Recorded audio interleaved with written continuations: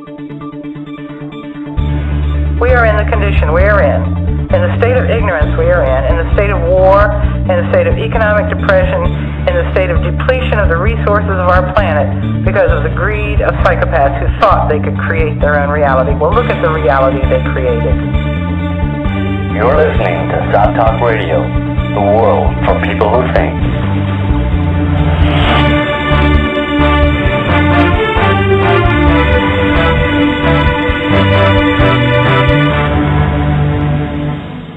Hi, and welcome to Sott Talk Radio.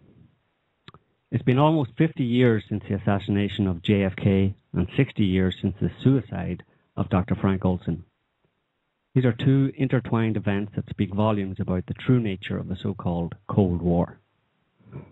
Our guest in this week's show is American journalist and author Hank P. Albarelli Jr., whose detailed investigations into these murders have shed much light on the decidedly murky activities of the CIA and friends.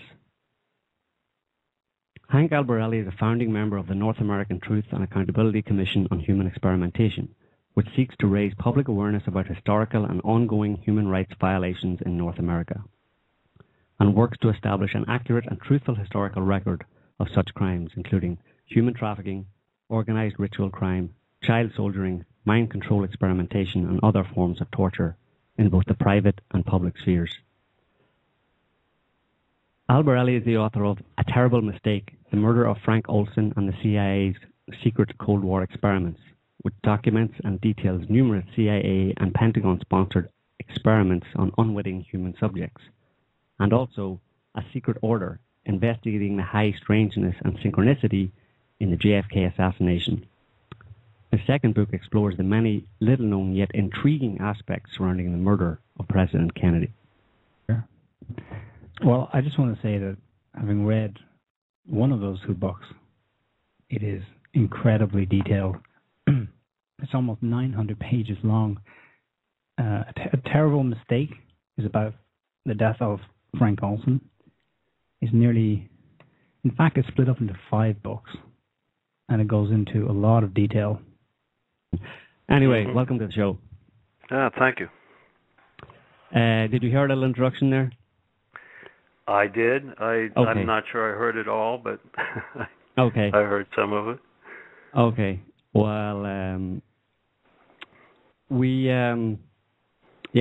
I've just said, we're basically here to discuss the contents of both of your books, and I mean, right off the bat, I just want to say that both of them are pretty amazing in both the scope of the investigation and the extent to which they paint a picture of an extremely complex and often bizarre web of interlocking individuals and government agencies.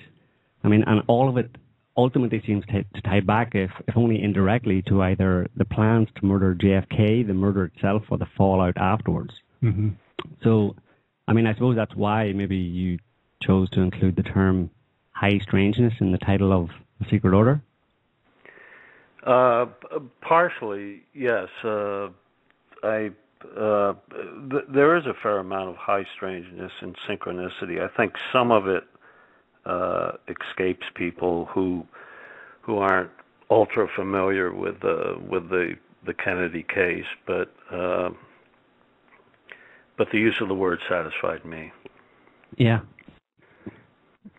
Yeah, one specificity of the Secret Order is that you go beyond the official story, beyond what has been said and repeated by most researchers, and you kind of complement and dig further and treat points that have been overlooked or ignored by other researchers. So it gives a lot of extra material to connect the dots and have a more comprehensive understanding of what has been going on around the JFK assassination. Well, that's correct. I first became interested in the Kennedy assassination in sort of a passive sort of way when I was researching my book on Dr. Frank Olson and his murder. And fairly often in that research and in writing that book, I would trip over links connections between Olson's murder and the assassination and Kennedy's assassination.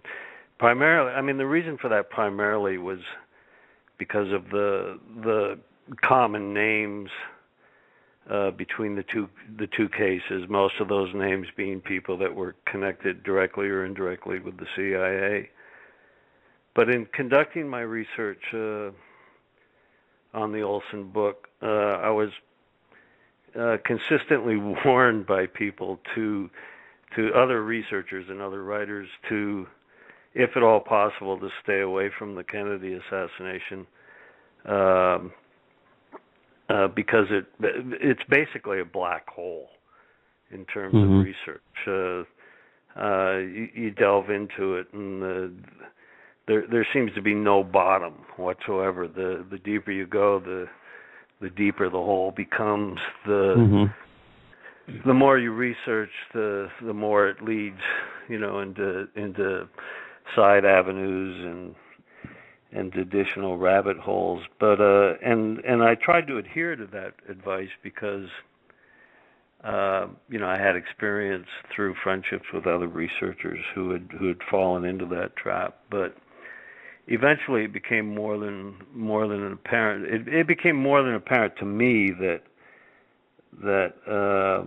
just to satisfy my own curiosity, I would have to do more research into the Kennedy assassination as it related to Frank Olson and the CIA in general, and that's the primary reason I wrote the book A Secret Order.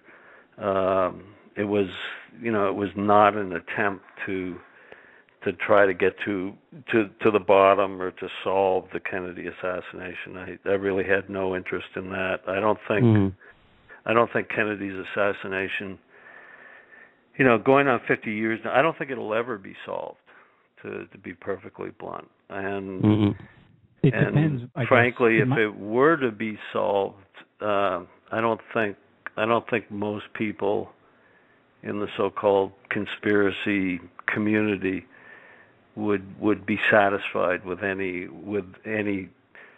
alleged truthful answer or explanation that would come out. I think there may be additional documents released. I think any additional documents will just further the depths of the rabbit hole. But in terms of the U.S. government providing anything that's going to explain away what now stands as the official story, that's not going to happen. For 50 years, we've been told by this government, by the U.S. government, that Lee Harvey Oswald killed JFK, and it would be beyond remarkable if this government were to step away from that and provide any sort of alternative explanation. There may be a little bit more to the story that will probably eventually come out, but I think what we have in the body of the Warren Commission report is basically what we're going to be left with.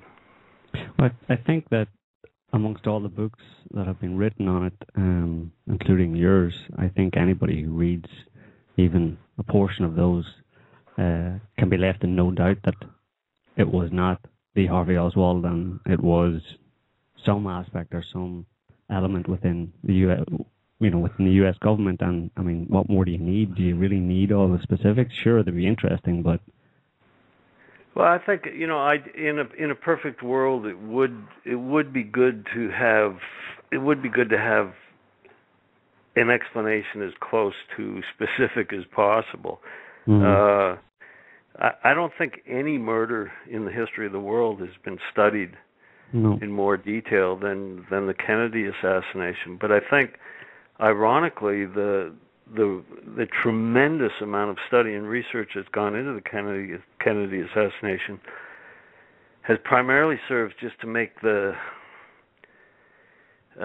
waters all the more murky. A lot of the reason for that is there's a lot of pure junk out there.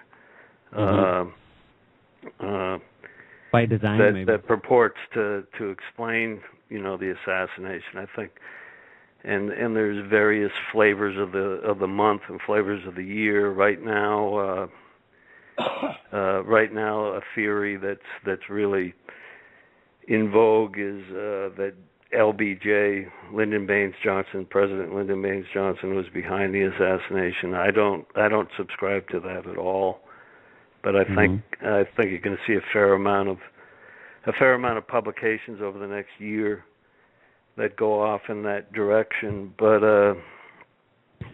in terms of Oswald, I think there's more to the Oswald story. There's no doubt about that. There's tremendous gaps and holes in his biography, his official and unofficial biography.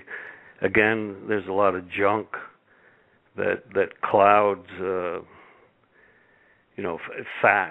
factual information about Oswald. But I think we can learn a lot more if indeed the government has that information. But I think at this point in time, that's a big assumption.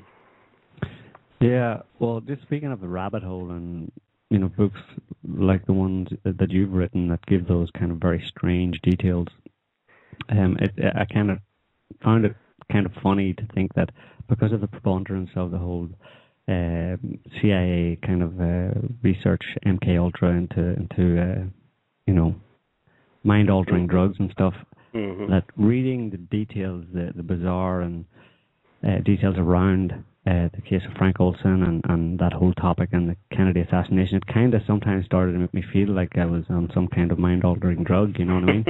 Just reading about it, So I thought that was quite appropriate in a way. It's like that for us to read it. We can only imagine what it was like for you to study it. You used the word bizarre in your introduction, and it's certainly a lot of what was happening back then in the 1950s and 1960s was certainly bizarre. I'm sure it's equally bizarre today. I think the intelligence community in this country has become much more adept at keeping things secret and well away from the public. I think they learned their lessons well in the 1970s when all the exposures and revelations about MK Ultra and MK Naomi and the various sub-projects came out, and so there's very little that sees the light of day today. But what was going on back then was certainly bizarre. I have a question about that, because from reading your books and other researchers' book, you end up with the impression that already in the 50s, just from the declassified CIA documents, which is only the emerged part of the iceberg, you get the impression that already at this time, it's more than 60 years ago, the CIA had a lot of staff, was involved in a lot of organization, hospital, research centers, jails, hotel, universities, journalists, medias, and they were pretty advanced in those techniques, brainwashing techniques, those drugs, all that. So I'm wondering if what we know about the CIA in the 50s is maybe 10 or 5% of what they were doing at the time, what are they doing now? I was trying to imagine the volume, the magnitude. Do they have armies of brainwashed people? Or how do you picture the magnitude of the brainwashing effort and techniques developed by the CIA today?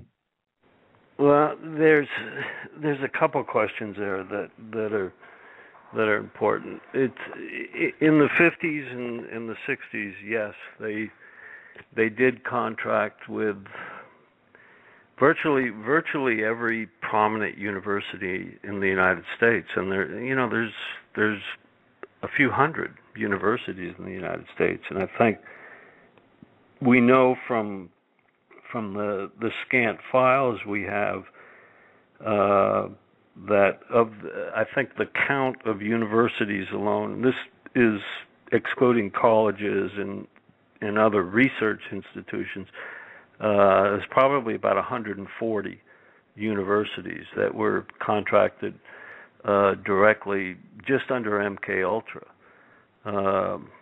If you include MK Naomi, there's probably an additional 50 or 60 universities, some the same as MK Ultra, some not, and research institutions that were involved. But to bring it up to date, I think the answer in terms of what's going on today as compared to the 50s and 60s, the answer bluntly is that it's much more expansive in terms of the number of educational facilities that are under contract.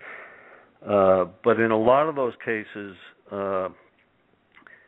those contracts are let through front organizations, front foundations, front research institutes. So some of those university people, those university researchers and scientists would be unwitting of the fact that they were working directly or indirectly for the CIA, and some would be witting. It really depends on the nature of the project and the extent of interaction between the agency and whatever research facility or institution is involved.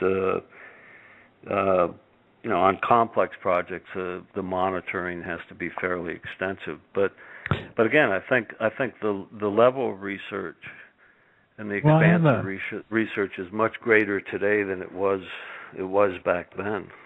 I have a little bit of a question on that because Noam Chomsky, in one of his recent lectures, he talks about how MIT was even today is pretty much funded by intelligence, military, Department of Defense, and he just kind of spells it out pretty plainly that that the U.S. government is throughout the U.S. government, every military and intelligence agency is like the biggest purchaser of new technologies, science, funders of research, and he says that the entire academic foundation is based on pretty much military research to start out with. I mean, even down to the transistors were more or less kind of not particularly invented, but only sold to and purchased by the U.S. government. So all of this technological science goes through these big universities.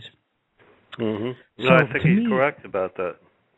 He gives some interesting kind of anecdotes about how it happens and how they pass it in and how they seduce the government into doing this, or the government seduces them. It's kind of like this back and forth relationship with academia. But to me, this is not so fundamentally shocking because, of course, the government is going to do this and the Department of Defense is going to do this and all this different stuff. So my question is, what is the quality? Because the way that Chomsky kind of presents it, it's a little bit like they'll just pay for almost anything in the hopes that maybe it might have some tenuous application in a military or intelligence capacity. So how many of these projects, these so-called brainwashing projects, have met with any kind of really, what would be the word for, scary success? You're asking in reference to the past, in terms of the 1950s and 60s, or or present day? Well, I mean, I don't know if we know about too many present day ones, but either or. We know about some of the present day ones. I think Chomsky's wrong if he's saying I'm not entirely I'm not entirely knowledgeable about what you're referring to. I don't think the government willy-nilly just throws money out there, hoping that some dollars will stick and produce good results. I think there's some strong objectives at play in terms of whatever they're funding. Do they fund some silly stuff or some things that don't produce results? Yeah, sure. I mean, government. I think government everywhere. I don't think the U.S. government is any different from any other government. They're inept in a lot of ways, and they play favorites, and monies go to friends and friends of friends. But I think overall, they generally know what they're doing. I think I studied in terms of the MK Ultra program. I think they knew exactly what they were doing. I think the objectives were spelled out in fine detail and in very understandable detail. They basically, in a nutshell, what they were trying to do is come up with means to control people, to modify behavior and and so when I say like control willy-nilly, the human mind. when I'm saying willy-nilly, I don't mean purely junk science. I mean academic research, but ones in which the goals are kind of tenuously connected to military things. That's what I meant by that. But that's kind of neither here nor there. The most important thing is, okay, so they have experiments or some kind of research to control somebody's mind, right? And my first question, of course, is like, okay, well, it's very interesting, but how successful were they, right? Well, if you, again, looking at the 50s and 60s in terms of, let's take the specific of LSD, they said they spent a tremendous amount of money on LSD research. And initially it was considered, LSD was considered a wonder drug, and people within the CIA, like Richard Helms, were referring to it as dynamite. It was going to change the nature of control of the human mind, and right down to interrogation techniques. I think they found after about 20, they concluded after about 20 years that LSD, in terms of being used for interrogation, was essentially useless. And in terms That's kind of of like what I'm saying. Yeah, and in terms of controlling the human mind, it was also totally ineffective. Again, useless. I interviewed Sidney Gottlieb, who oversaw the program, and he was very blunt about that. He said, he didn't say they wasted a lot of money, but he implied that a lot of money was spent, and in terms of behavior modification, LSD just didn't measure up to the initial expectations. But when you delve a little bit deeper into what was going on with LSD, and LSD seems to be, it's a huge focus. If you go onto the internet, almost everything turns on LSD research.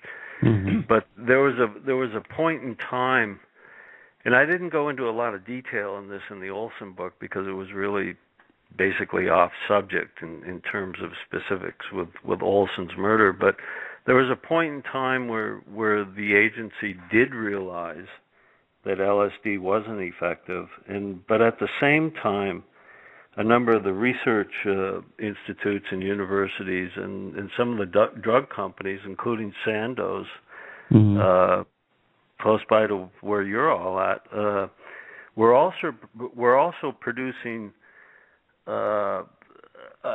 additional drugs that were modified forms of LSD and were refined forms of LSD, and there's a whole alphabet soup of those names: LAE 40, LAE 57, and it just goes on and on and on. And so the research didn't stop. So basically, they were having too much fun with it to let it go. No, I mean, I think it's. Well, I think they were having fun with it, but to answer your question, I think they were seeing results also.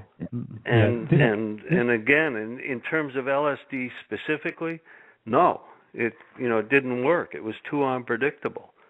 And by the mid '60s, most college students could have told them in an authoritative way that was the case. But the science, at the same time, the science was evolving. And when they found that LSD 25 wasn't what they wanted, that didn't mean, okay, let's stop with all ergot-based drugs. But the research morphed and went into other directions, and I can guarantee you there's drugs out there now that are used in mind control fashions that we know nothing about.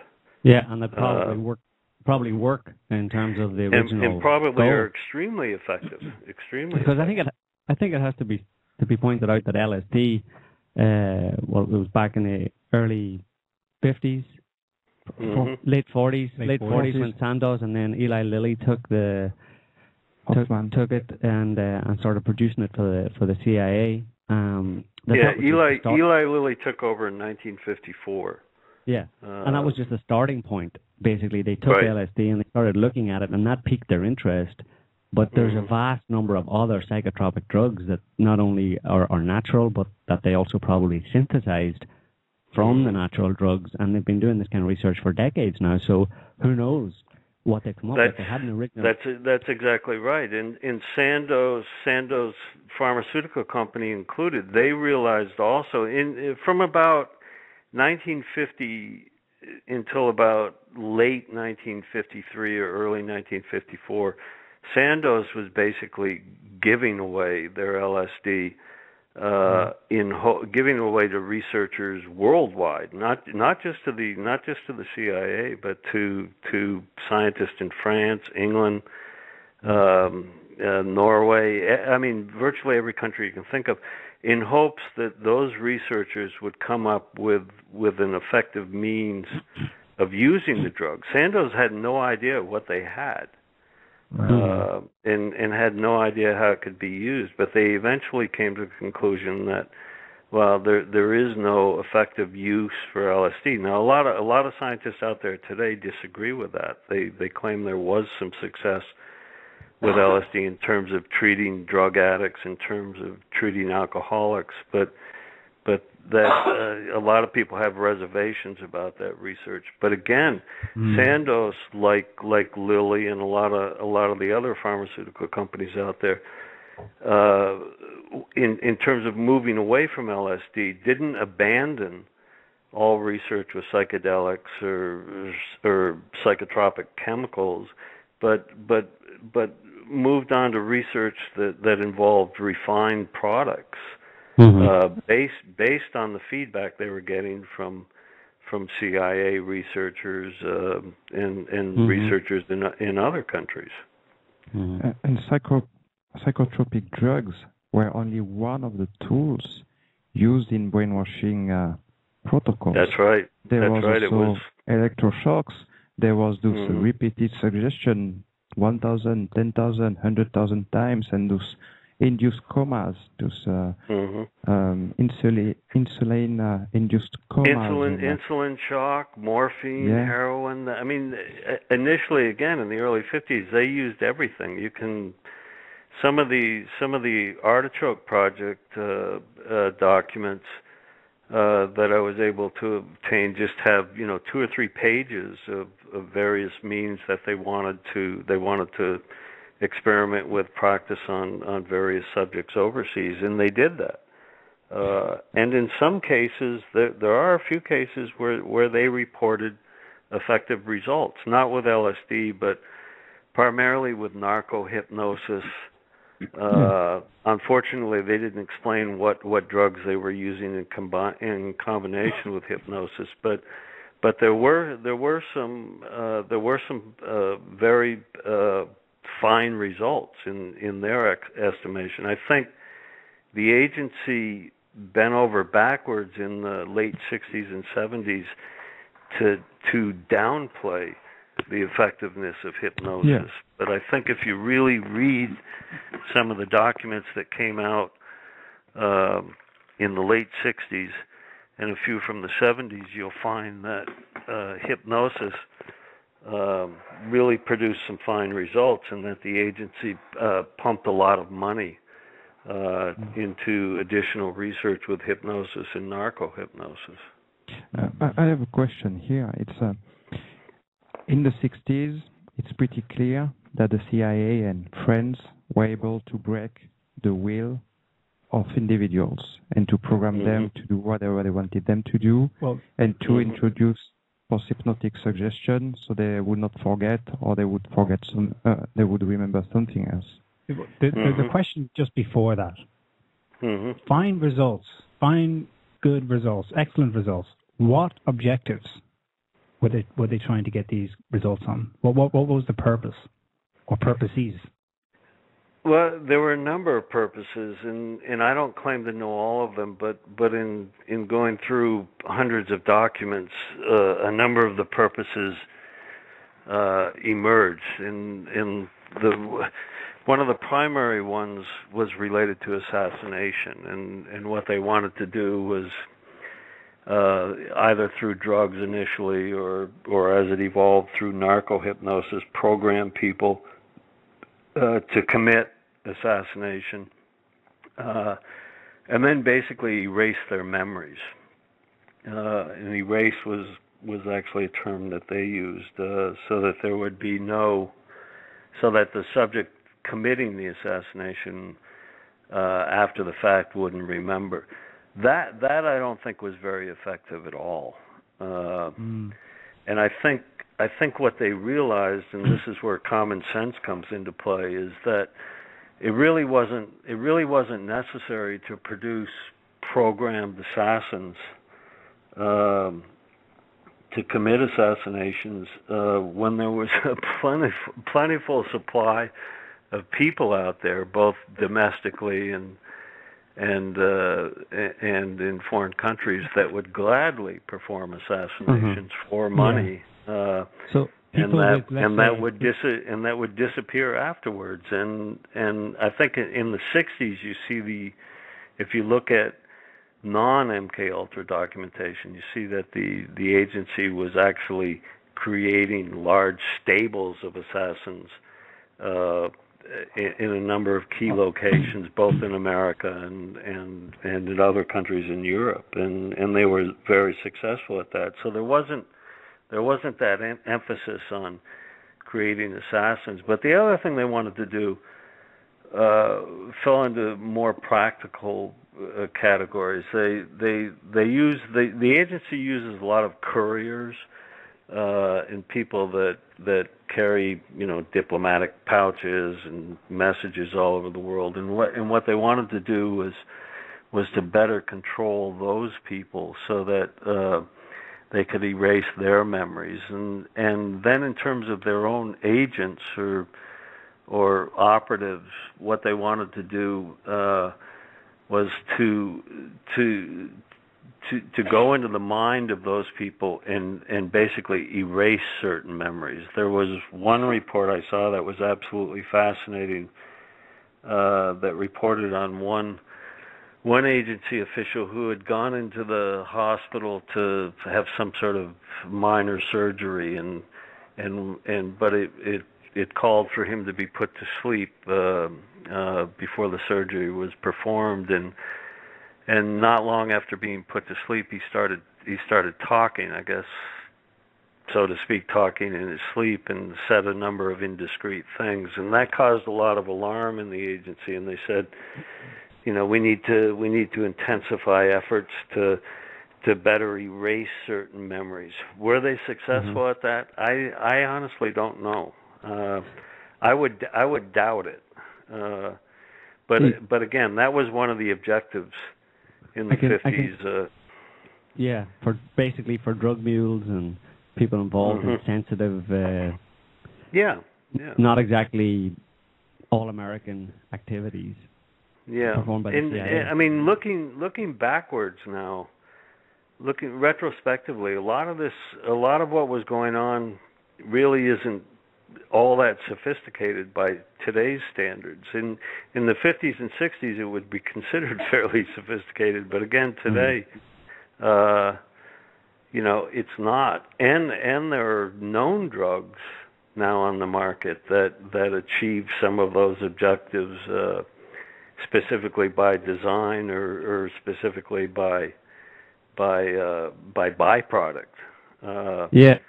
And perhaps they use some of those known drugs, but I was thinking that maybe not so much back in the 50s and 60s, but today there does seem to be a possible benefit to having a mind-programmed assassin, in the sense that where it kind of dovetails or furthers kind of geopolitical agendas. For example, today, if you want to kill someone and you want to make it public, it's not just that you want to kill the person or to have the person assassinated, but you want to inflame public opinion against the assassin and his nationality or his religion, for example. So if you want to promote the war on terror today, you can't have a true blue Caucasian American killing somebody when an Arab would be much more supportive of the American kind of geopolitical agenda to fight a war on terror, Muslim terrorism. You know. No, I think that's exactly correct, and I think in terms of assassination, I think the mistake a lot of people make, just speaking about in terms of their thinking, speaking about assassination in general, they tend to think about high-profile figures. They tend to think about, Fidel Castro or the leader, the leader of another country. But I think assassination in terms of the intelligence community, and not just with the American intelligence community, but with all intelligence communities, I think assassination happens a lot more often than people think. To low-level people, to people you'd have no idea are even viable targets. And if you scan the literature in terms of the speculative literature about people that possibly have been assassinated, you'll find hundreds of names of people worldwide. A good example in this country would be, I don't know, about 10 or 15 years ago, I think there was an astonishing number of microbiologists that died during I think it was a 3 or 4 year period. Now that could have been entirely coincidental, but when you looked at, I think there were 12 or 15 people, but when you looked at some of those specific cases, they were extremely odd. Some were suicides. There was one biochemist that jumped off a bridge, that stopped midway across a bridge in the United States and then jumped to his death, and there was, just no apparent reason for this person to kill himself. But and I'm only using that as an example of how people could be programmed in terms of narco-hypnosis or other psychochemicals to either commit suicide or for somebody to actually commit an assassination on that individual and make it look like a suicide or an accidental death. But I think again that happens a lot more often than we know. Than people think, and then they realize. There's one, just in terms of what I was saying a second ago, there's one example, just one of many, I think, that relates to the ubiquitous Muslim terror plots that have gone on over the past 10 or 12 years. For example, there's a guy, Zacharias Moussaoui, who he was allegedly the 20th hijacker. And there was no real evidence for it, but he was detained. He was detained on the basis that he was involved in the 9/11 attacks, and he was in jail for a long time, and who knows who or had access to him, but he claimed that when he appeared in court, his mother didn't recognize him. He didn't recognize his mother. His mother came from France. Right. She said, "That's not my son." He himself claimed that the FBI bugged his fan in an effort to frame him. He's quoted as saying, "Where is my fan? It must be forensically examined before they kill me." And he also said, I have a master's in international bombing business from the University Bombing Limited. My mentor is the chief executive of the World Terror Company." That's, he can be put down as a kind of crazy person, but his mother testifies that he was a normal guy living a normal life before that, But that's not really evidence for the effectiveness of it. That's just, it's easy to make a person crazy. The effectiveness is here. They can say to the public, look, he's a crazy person, and then he's condemned in the public court of opinion, and bang, there we've got another war on terror suspect locked up, job well done, everyone goes home. It's not that he himself is actually operationally effective. He's useless. Right. But I think it would have been a more locked convincing. Up now, right? He's locked up for life, right? Yeah. Absolutely. Yeah, another good example, and actually I think it was before him, was the young man from Chicago, Jose Padilla, Yeah. who also is in prison now for life, who was given LSD before he appeared in court. According to his attorneys, he was dosed with LSD on 4 or 5 occasions, and when he appeared in court, his family didn't recognize him, and he was basically in a zombie state. I think that's a good example of how LSD is used by the intelligence community now. That it's it's an extremely effective drug in terms of when you dose someone with LSD and they're unwitting of it. It can be an extremely frightening experience. If you're given the proper dosage, if you're given 150, 200 mics of LSD, that's going to be a hell of an intense trip, and it doesn't necessarily have to be LSD. It can be here's a good example. I should have thought of it before. What LSD, when the agency was working with LSD. And this was both the agency hand in hand with the military. Some of that research morphed into a stronger compound that's nicknamed BZ. I can't think of the chemical name for it. And but that was a drug that's commonly described as being 9 to 10 times stronger than LSD. In terms of intensity and length of effective periods. Some doses of LSD given to enlisted men, there were expansive experiments in this country, lasted anywhere from 4 to 6 days. That's a long time to be under the influence of a hallucinogenic and not know. And God only, if you're unwitting of that, you're certainly going to come out of that experience thinking that you basically suffered a psychotic episode, if not worse. And you might not come back. And then if you're given that drug 3 or 4 times, I don't know what the result would be. Yeah, there were extensive experiments that were conducted at Edgewood Arsenal. And this was by the U.S. Army. Of course, the CIA monitored these experiments fairly closely, but in the late 50s through to about, I think, 1966, and those experiments involved around 6,000 U.S. servicemen.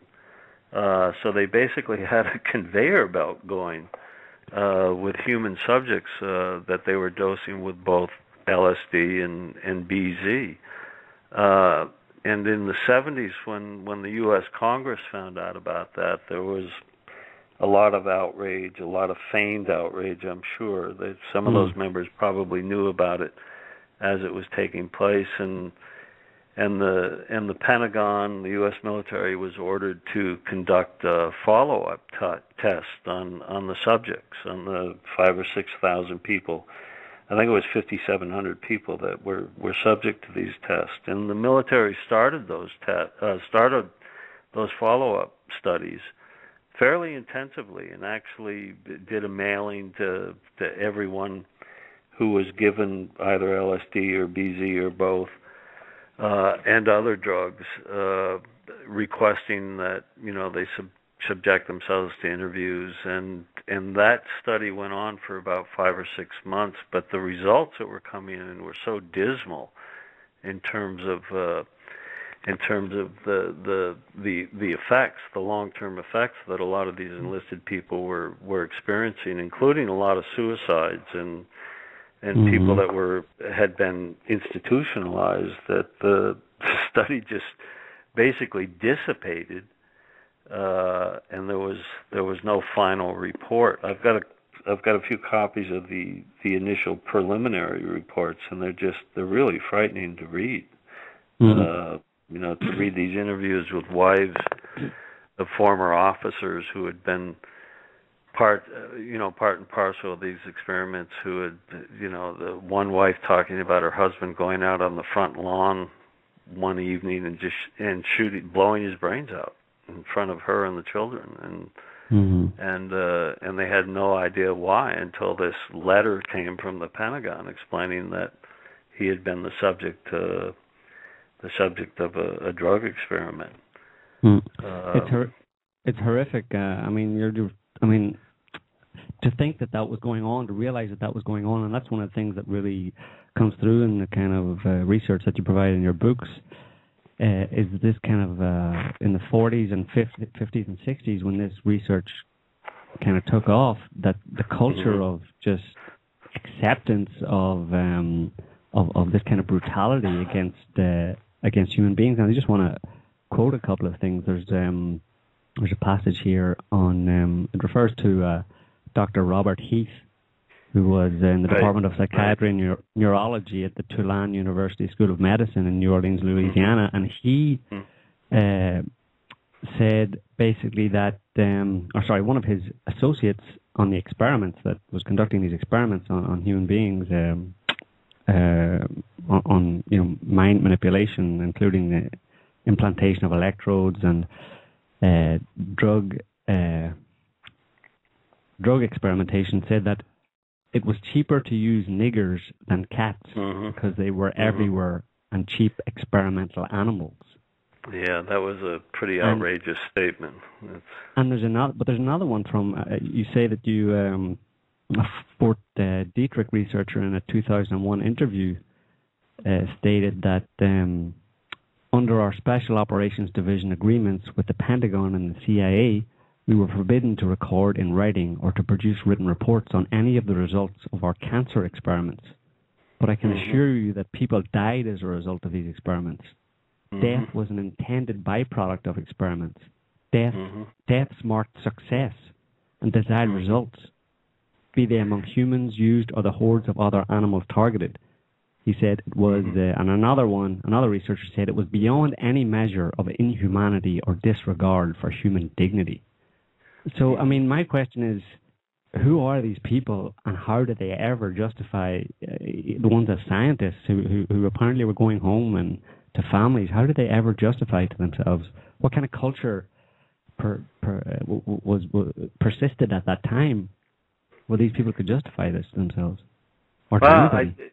It's a good question. It's a $64,000 question, and the explanation that a lot of these people give you, a lot of the people that were involved in these experiments at the time, was that it was the height of the Cold War, and that other people, meaning I guess military people and agency people, were dying overseas, and that it was a life or death situation. I think that's a horrible explanation and excuse for what was going on. And certainly doesn't come close to excusing some of the experiments that were conducted. I don't think we have any idea.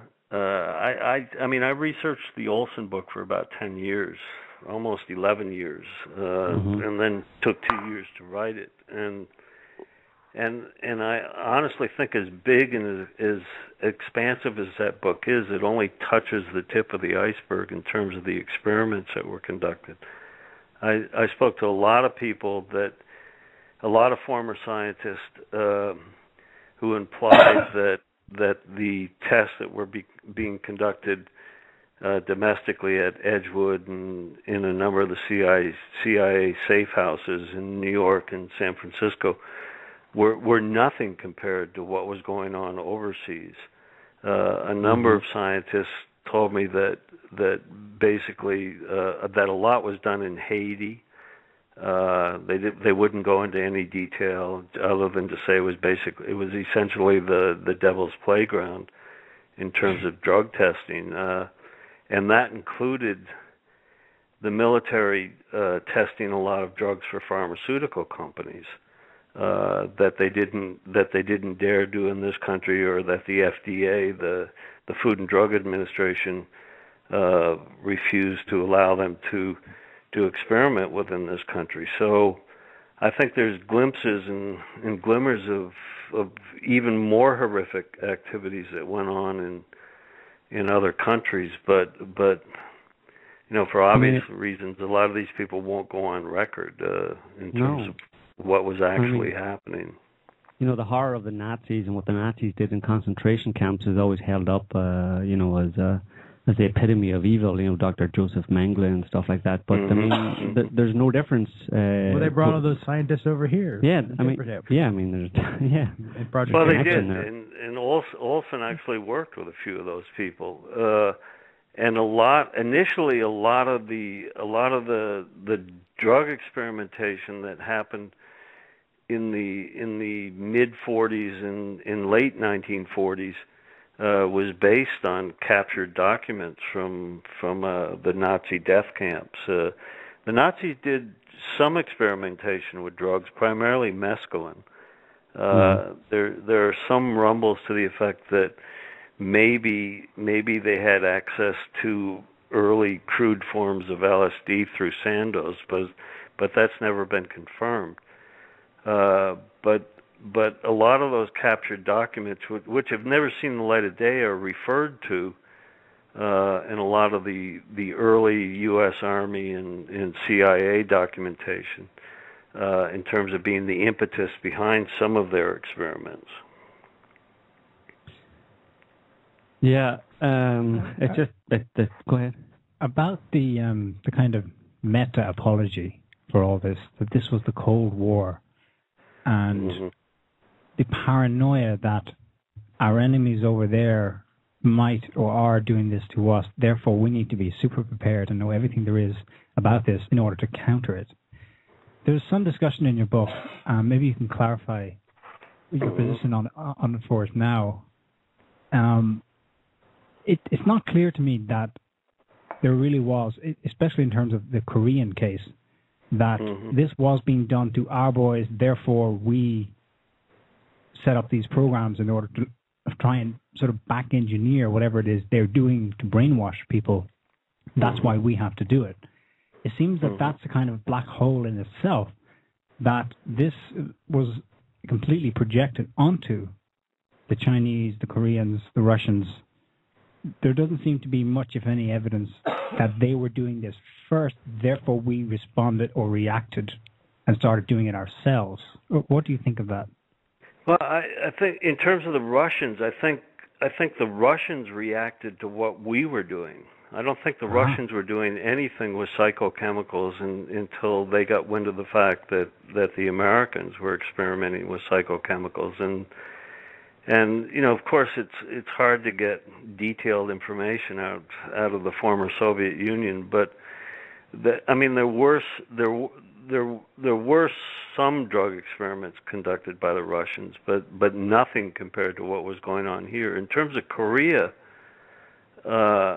I think Korea, for the most part, meaning the Korean War, was used as an excuse because the Korean War took place in 1950, 1951, and most of the drug experimentation or the precursors to it were well underway before in America were well underway before the Korean War broke out. I think it was very convenient for the U.S. government to use as an example, as an excuse for their drug experimentation, the 23 or 26 U.S. servicemen that had been captured and allegedly brainwashed in Korea, in North Korea, as an excuse for really accelerating experiments here. But I think when you look at declassified documentation concerning those service people who all, except for maybe 2 or 3, eventually came back to this country, there was no narco brainwashing that was going on. They were brainwashed through fairly intensive interrogation and conventional interrogation techniques that bordered or crossed the torture threshold, meaning sleep deprivation and other techniques, but nothing that came close to what the U.S. government eventually did from 1953 forward. I think it was just, again, it was a very convenient excuse to justify what was going on. I think a lot of money comes into play here too, and the research and the scientific community in the United States really bears a lot of the guilt as to what was going on, because as one of you mentioned earlier, there were a lot of, Chomsky said, in terms of today, and it applies to the 50s and 60s, there were a lot of contracts that were going out, and it involved a fair amount of money, and a lot of people, a lot of scientists in the research communities at private research institutions or colleges and universities really wanted a piece of that pie. And so there was, if you look at a list of the experimentation that was going on, a lot of it was duplicative of what was going on at ABC University was also going on at XYZ University, and the reason for that was people simply wanted a piece of the monetary pie.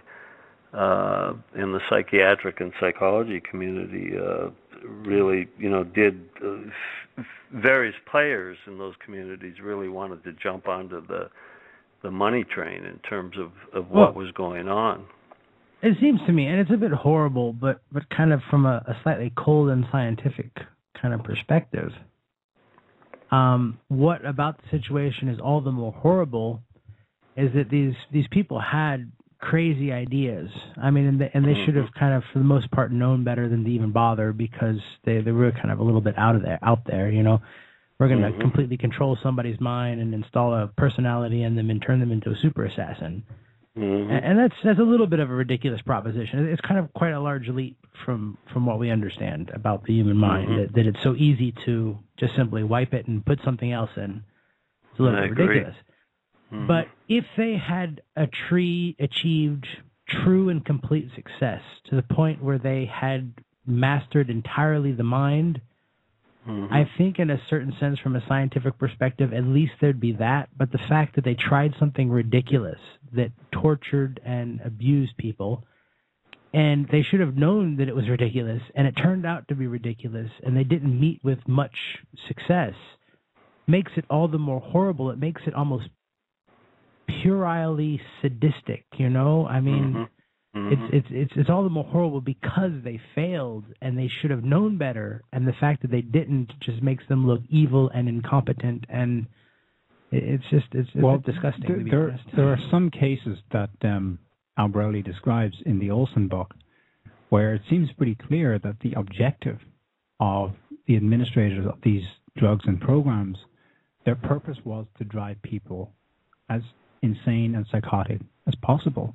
I'm thinking specifically of the farm, this prison or detention center in Kentucky, and some of the people who survived that and their descriptions of it, where the doctors seem to goad and encourage complete destruction. That was one of the more horrific examples. You had.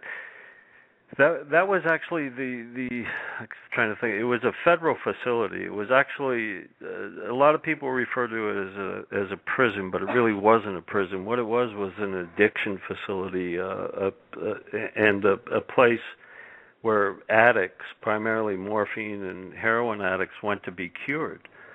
But what happened? I mean, the CIA viewed that as an ideal facility to conduct experiments out of the sunlight, where nobody would notice, and people wouldn't have the credibility to complain. But which quickly happened after they contracted with that facility, was that they found that after the first few experiments that were conducted with LSD, was that the addicts there didn't like the drug. They didn't like it at all, and were refusing to participate in the experiments. So what they did, and this is more horrifying in some ways than the experiments with themselves, they said, okay, well, we'll give you heroin or morphine in return for your participation in these experiments. These are men that were there to be cured of their drug addiction.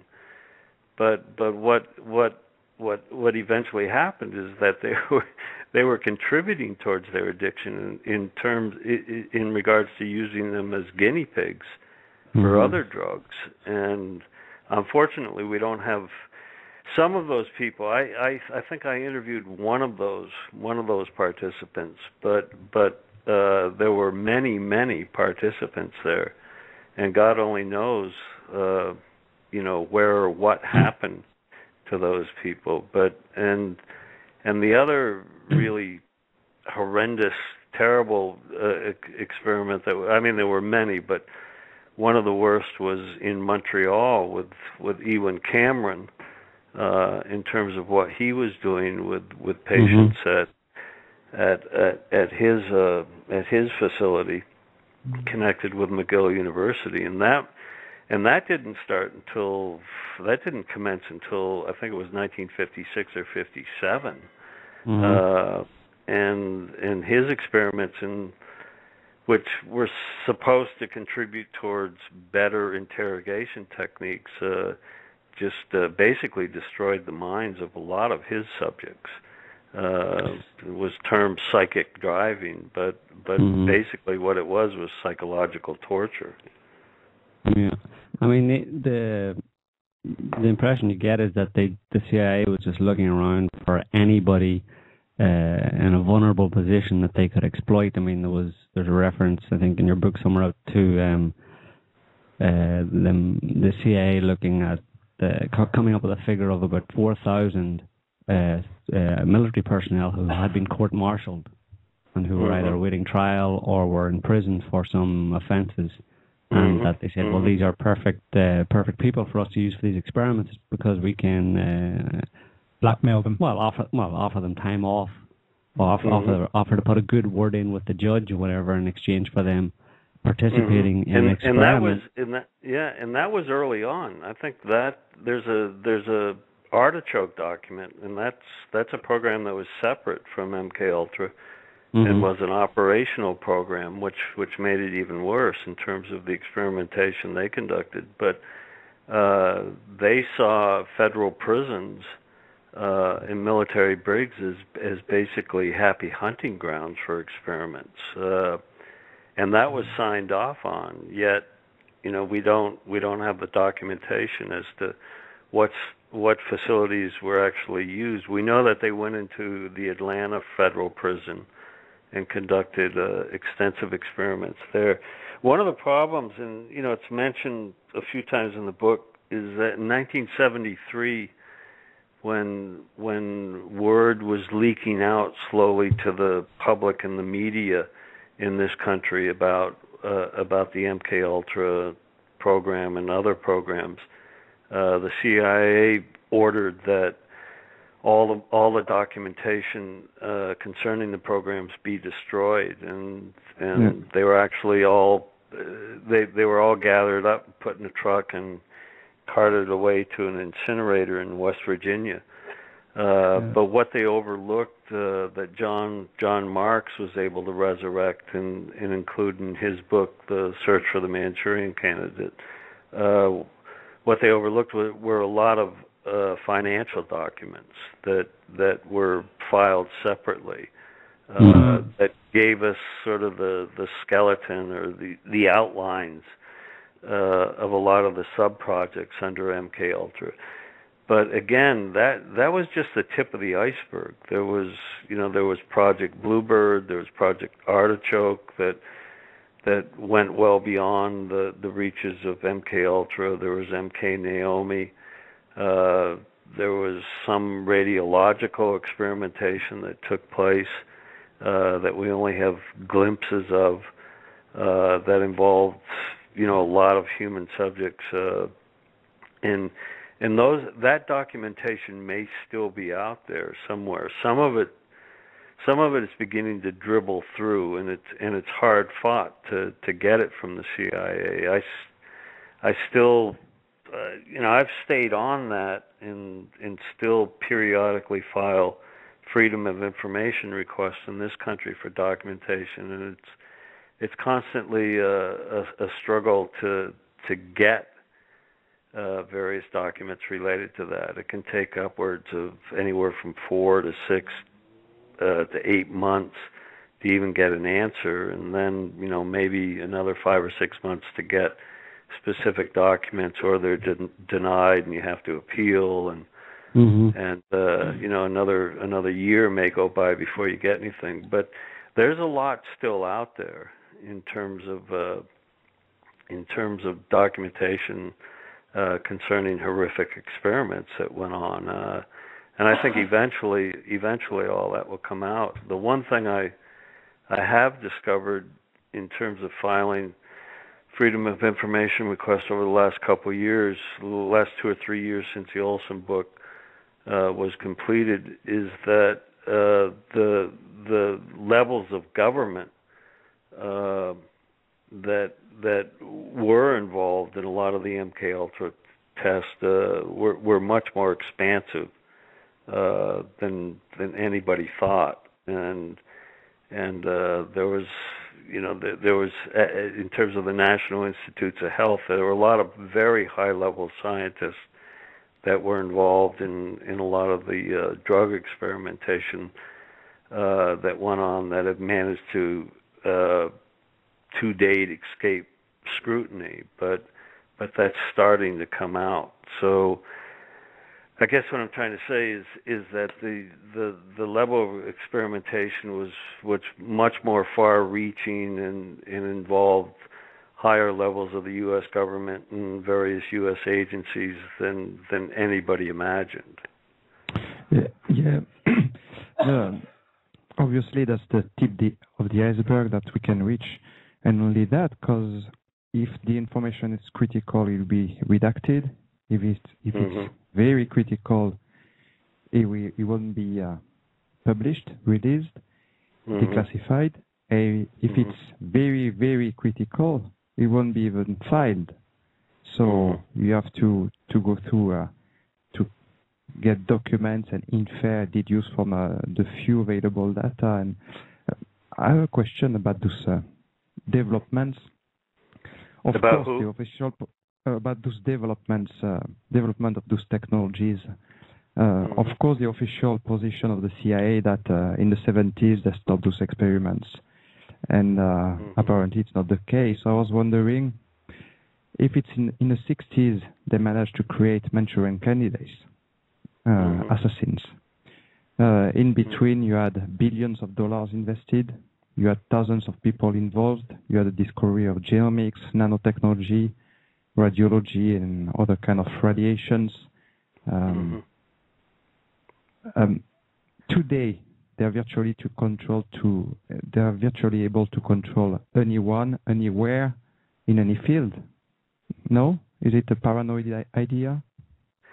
No, I don't think it's a paranoid idea at all, and I think there's a number of possible examples out there, even specific to my book, A Secret Order. I didn't draw any conclusions about Lee Harvey Oswald, but what I did come up with was a fair amount of what I considered to be very circumstantial evidence that he was possibly an experimental subject when he was a youth and afterwards. And I think, is there anything that says yes he was? No, there isn't. There isn't. There's a fair amount of circumstantial evidence. I think that maybe the more riper example would be Sirhan Sirhan, who assassinated Robert Kennedy, RFK, and I think there's a fair amount of very strong circumstantial evidence that perhaps he was a narco-hypnosis subject and was led towards that, assassination by forces human forces unknown. Was it the CIA? Possibly. Was it the U.S. Army? Who knows? But I think there's a lot of large, looming, unanswered questions about that assassination that in a lot of ways that are even more provocative than the Kennedy assassination. In terms of Oswald, I honestly don't think that Lee Harvey Oswald was any kind of Manchurian candidate. I think that's not to say he wasn't manipulated and used as a patsy in terms of the Kennedy assassination. But was he a Manchurian candidate? I just don't see the evidence. I think it's possible. I think I'd even use the word strongly possible. But again, I don't think the evidence is there. A Manchurian candidate is, by definition, someone who is a brainwashed assassin. And right, a mind control assassin. Yeah, and I think the evidence is pretty conclusive that Oswald did not kill Kennedy. In terms of the shots, the whole analysis of where the shots came from. So by that definition, he's not. But as you say, he was basically seems to have been sheep dipped around the country to set him up, like you said, as a patsy to take the fall. He was wolf dipped. Yeah, I think he was strongly manipulated, and again, I guess what I'm saying is I don't think that manipulation necessarily had to involve drugs, narco-hypnosis, or anything to that effect. I think he was an individual that was easily manipulated. Some people would strongly disagree with that and say that he was extremely intelligent and was actually an operative and was part and parcel of the assassination, but not actually the assassin. I'm not so sure of that. I think there's too much. There's too much unexplained evidence in terms of Oswald that nobody has rationally explained away. The fact that Oswald actually got a job in the school book depository and was there, was there for the event and possibly had a rifle. I think that, I think a lot of people argue with that, but the fact that that those facts exist haven't been completely discounted, and that's where we get into the whole snake pit of the Kennedy assassination and trying to explain away various facts concerning Oswald. Why did he get a job at the Texas School Book Depository? What was he doing there? It seems to be entirely coincidental. I don't go into that in my book at all. I probably will in volume 2, but it seems to be entirely coincidental that he obtained that job there, and he was only there for 2 or 3 weeks before Kennedy came to Dallas. But how did that actually happen? And then there's the whole black hole of what Oswald was doing in New Orleans, and you have to open the door on the Garrison investigation and David Ferry and Clay Shaw, and that to me just in a lot of ways clouds the whole issue. I find it hard to accept that Clay Shaw and David Ferry were major players in the Kennedy assassination.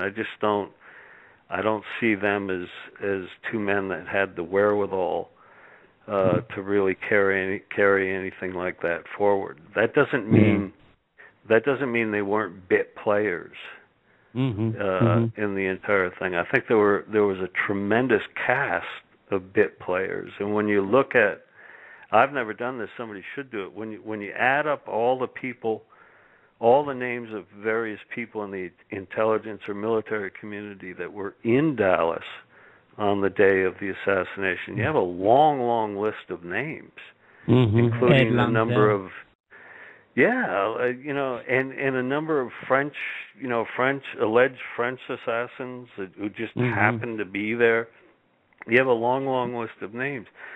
And I think, is that coincidental, or does that mean that somebody was basically loading up, the city to just cause a tremendous amount of confusion? Treading the waters. Yeah, just to put as many people in there as possible so that anybody who does investigate it is going to come up with more names than they can possibly deal with, There's something that I find striking in the secret order as well is this repeating pattern. Often you have a character, an individual, who wants to be a whistleblower or who wants to give an information, looking for a journalist or looking for a doctor, or looking for a politician.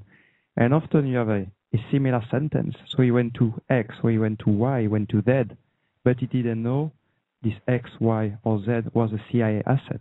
And when reading this book, you realize how the CIA network was pervasive in the U.S. society in those key sectors. Is most certainly is still pervasive. I mean, it's you got to remember it's a bureaucracy in a certain sense. It is a government agency, I mean, and they just go around and build up these quote unquote networks of paid lackeys or favored lackeys, and well, that's a question here. It's a kind of elementary question.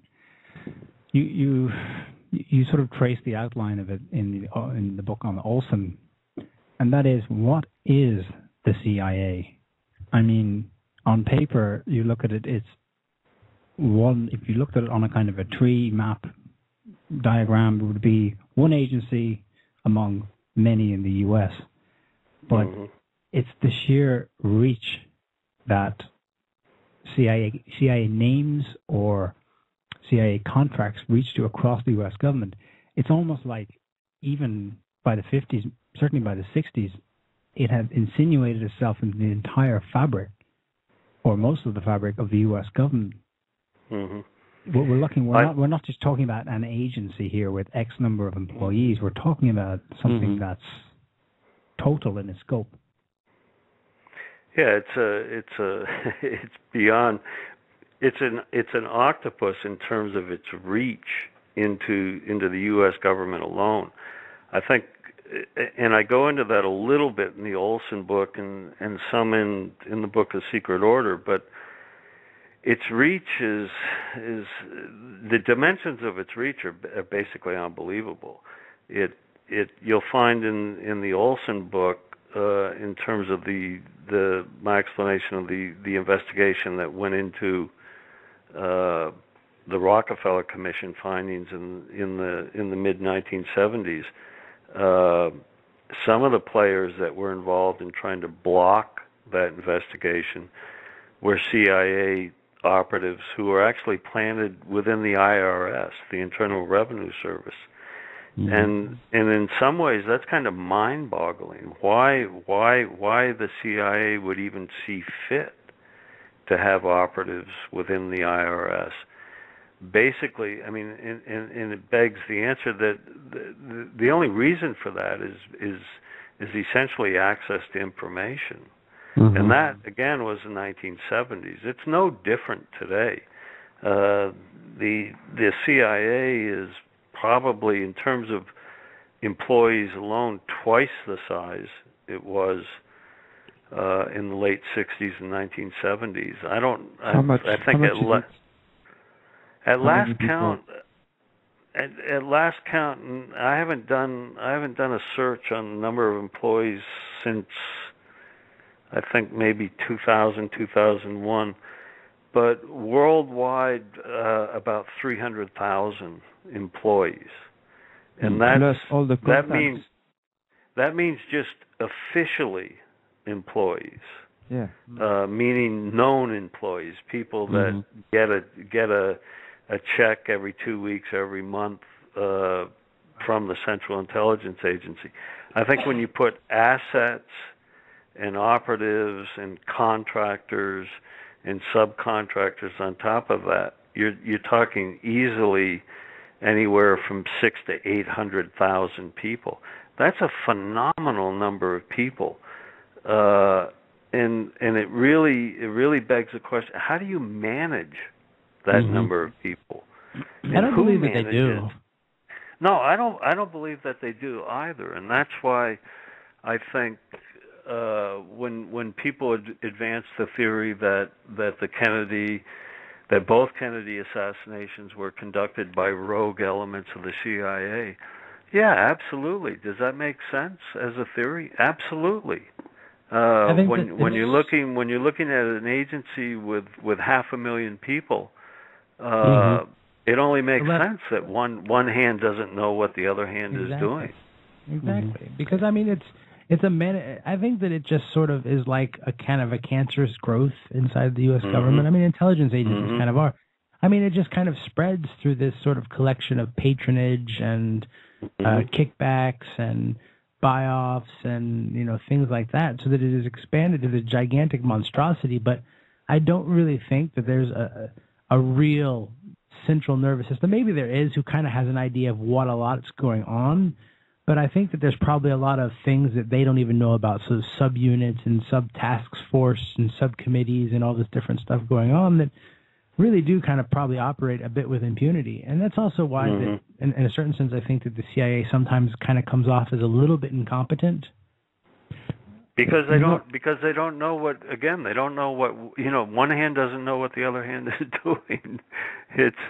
9/11 is a good example of that. There were, and some of that came out in dribbles with the 9/11 Commission, not only in terms of the CIA, but also the FBI. There were people with the FBI in field offices, and there were analysts within headquarters at CIA that had a good idea that 9/11 was going to happen, and had more than an idea that knew it was going to happen, and that it was only a matter of time. But that information wasn't filtering up or down or sideways or left or right to the proper people, if you believe the conventional story.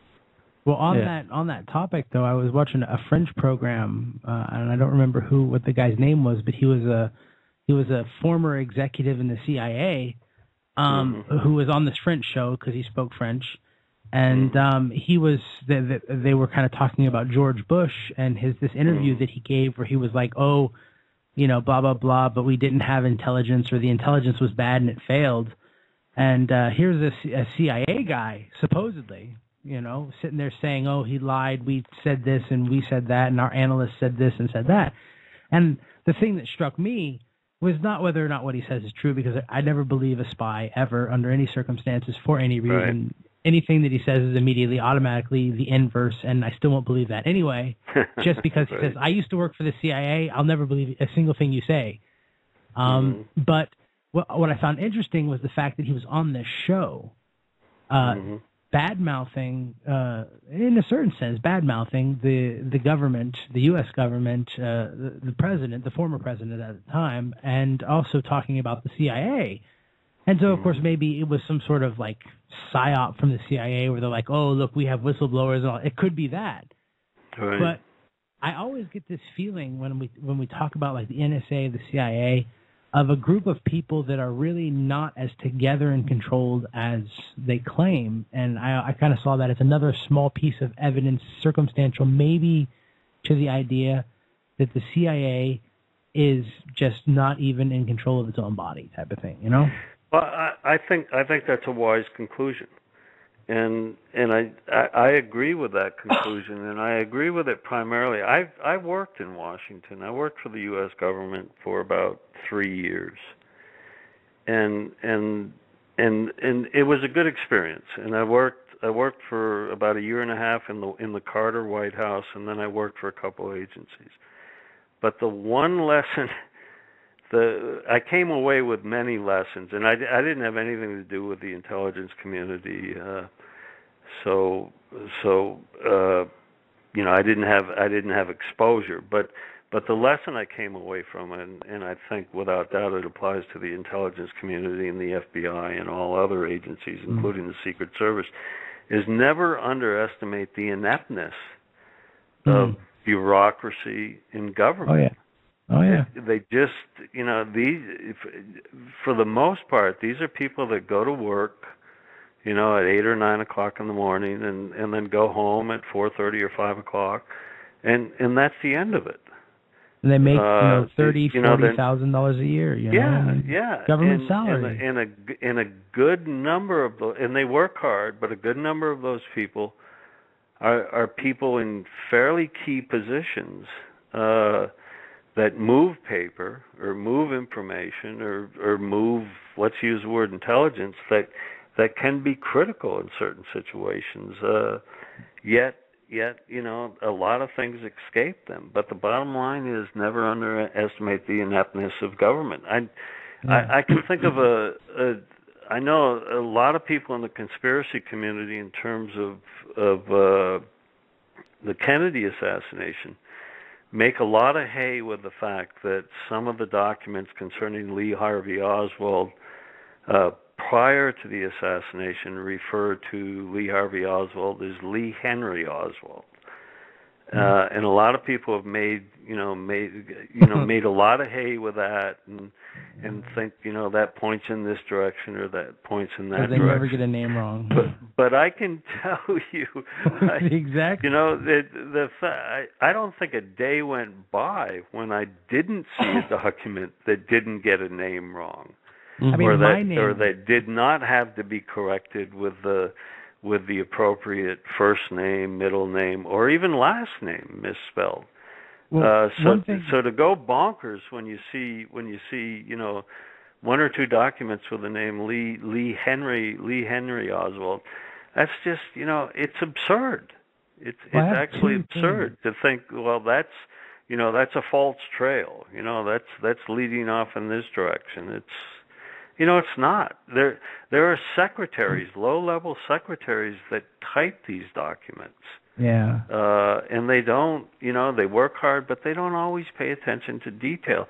And a lot of people's handwriting is extremely hard to read. The fact that didn't happen more often with Lee Harvey Oswald, I find astounding. That there weren't more mistakes in files dealing with him. I think that there's a concerted effort out there through media and through just even like the conspiracy community or what may be kind of be COINTELPRO individuals, is to attempt to paint the intelligence agencies as almost omnipotent. And certainly this happens in spy films. I mean, it started with what's his name, James Bond. Right. Sort of this, he's good at everything, great at everything, has access to all these super awesome technical toys and stuff like that. It's this whole, I think that a lot of the work maybe of the CIA actually goes into working to promote this image of themselves to cover up for the fact that they're not quite as competent as the movies portray them to be. And the community kind of comes out with these really, really highly paranoid statements about they practically know what you're thinking before you think it, or like they're listening to you type, and they have computer programs that can predict what you're going to say based on what you type. And of course, as a computer scientist, I consider that completely fundamentally ridiculous. It's just a completely ridiculous statement. I mean, they are not omnipotent, and at the same time, we're still left with the legacy of the leader of the free world shot dead in plain sight, and the truth covered up for 60 years, 50 years. Well, no, because in a certain sense, I think somebody did incompetent. I call it pretty competent. Well, I mean, it's psychopathic reversive blockading, because they did a study of how many people, I think it was something like 70% of people, I don't remember the exact number, simply do not believe the official story and think that the government assassinated him. Yeah, but I think it is at 70% now. But nobody a good reason for that is Hollywood. I think if you looked at that 70% alone and asked what percentage of that 70% were led towards that belief by Oliver Stone's film, it would probably be at least 50% of that 70%. Oh yeah. And I think a lot of us psychologically fall into that trap. I find myself, just in terms of doing research, when I think of characters like David Ferrie, the image that almost immediately comes to mind is Joe Pesci in the JFK movie. Yet David Ferrie really didn't look anything like that at all. Maybe with the false hairpiece, but didn't act out like that. And I think propaganda-wise, in terms of Hollywood, and not just Hollywood, but actually television today in the United States, I think the intelligence agencies have a good hook into the entertainment industry, because if you see most of the entertainment that comes out of this country now, while on the surface can be viewed as maybe anti-intelligence establishment, basically when you really examine it is pro-intelligence, and really makes the intelligence community look quite good, especially the television shows that are extremely popular in this country. Oh yeah, absolutely. So your point is a really good one. It's I don't know. Again, it's the CIA and the overall intelligence community, and it's grown since 9/11. And you now actually have a director of national intelligence that's over the director of central intelligence. If anything, it's become an even larger octopus, a larger beast. That I have no idea how anybody can manage it, and incorporated into that now is the Homeland Security Administration, which has almost equal, if not greater, power domestically, and probably internationally. And again, it goes to, well, who's managing this? How often do these, how often do they meet? Do they share information? And the FBI is still out there, domestically doing its own thing, internationally also doing its own thing. I consider the FBI an intelligence agency too. I mean, it is really kind of. It basically is today. Yeah. And in a lot of ways, it always has been. Yeah. Domestically, it's always gathered intelligence, and in a lot of ways it's acted against the greater interest of the American public. I mean, if anything, the FBI was on the wrong side with the civil rights movement in this country. I think that's a good example of how a federal agency can interfere with positive social change. And I think the CIA was the CIA to whatever extent was sharing information with them. Just Hank, getting back to the we were talking about before about these kind of doctors and psychiatrists who performed all of these horrible experiments on people, and what kind of human beings are they? I mean, I found it interesting in your book, A Secret Order. The depiction of the various other people that you kind of suggest were in some way involved in the JFK assassination, specifically, what do you call him, David Sanchez Morales, and people like him who were CIA employees, certainly not necessarily that high up, but those kind of people and the way you kind of describe them in your book, I mean, the only word that really comes to mind is that they're basically psychopaths, that they have no real concern for other human beings at all, and the other name that comes up a lot is obviously Sidney Gottlieb, and you spoke to him, yes? You interviewed him? What kind of guy? Yes, I interviewed him twice, about, I think it was 8 or 9 months, maybe 10 months before he died. What kind of guy was he?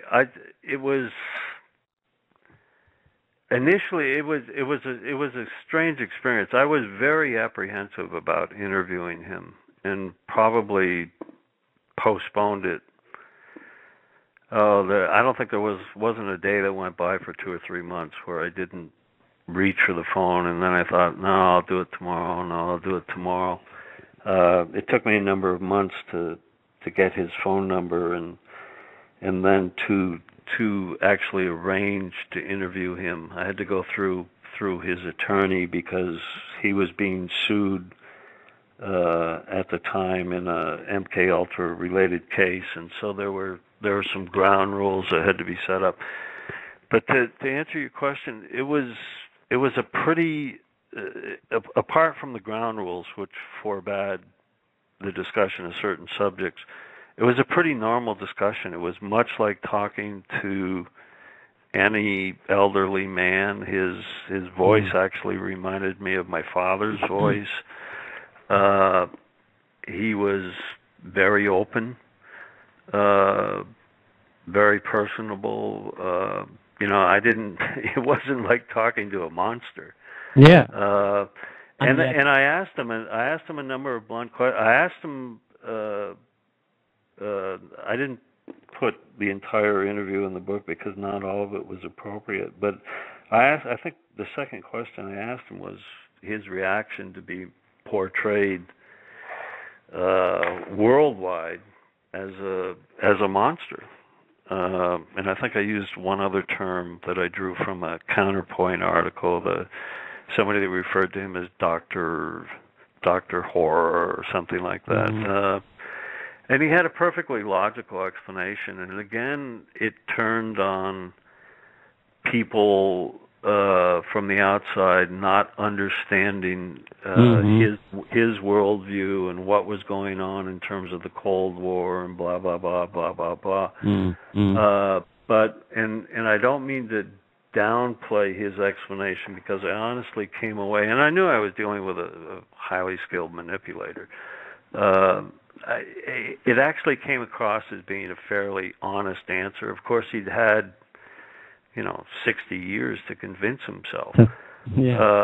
But I think towards the end of the conversation, towards the end of that answer during that conversation, I think there was some signs of remorse in terms of some of the things that had happened, and he did acknowledge that he could certainly understand how people did feel that way.